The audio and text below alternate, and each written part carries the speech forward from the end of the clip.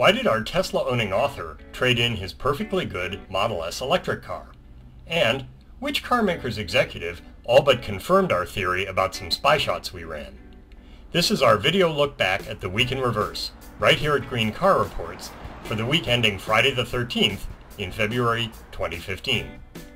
Friday, we reported on an item that came out of Tesla's year-end financial results call.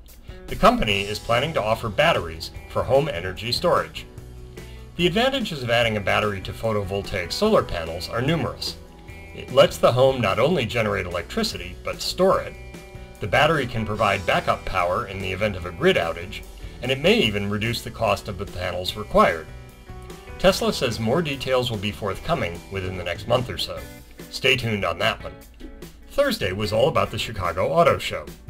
We described the Kia Trailster E all-wheel drive concept, which adds an electric motor to the rear axle of the Kia Soul to give it all-wheel drive. This so-called through-the-road hybrid system turns the tall wagon into a crossover utility vehicle. We're pretty sure an all-wheel Soul will go into production, and we suspect it'll do very well for Kia, depending, of course, on how it's priced. GM opened the Chicago show by confirming it will build the Chevy Bolt 200-mile electric car. And we also covered the updated 2016 Chevy Equinox compact crossover. Wednesday, we suggested a way to resolve the never-ending debate about whether hydrogen fuel cell or battery electric cars will win the zero-emission vehicle battle. Why couldn't one car maker, we asked, offer the same car with both technologies and simply let the market decide? We know. As one reader once said, we're nothing but hopeless idealists waving rainbows and riding unicorns while we strew fairy dust and wait for world peace and harmony to erupt. Gee, that doesn't sound so bad, does it?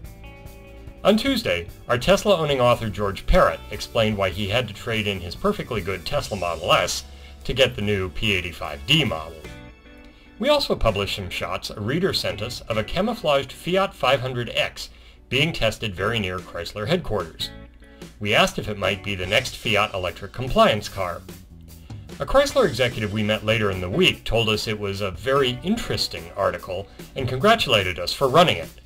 We're going to take that as a yes. And we kicked off the week on Monday by taking a look at some of the reasons why the Tesla Model X has been delayed so often. Among them were range, towing, and those challenging Falcon doors. Incidentally, later in the week, we found some photos of the Tesla Model X electric crossover undergoing road testing in California. Tesla told us it won't unveil the Model X until the car is actually being delivered to its first customers, and the company confirmed that's still on track for the third quarter. Until then, watch for a whole lot more spy shots, rumors, and suppositions about the big electric SUV.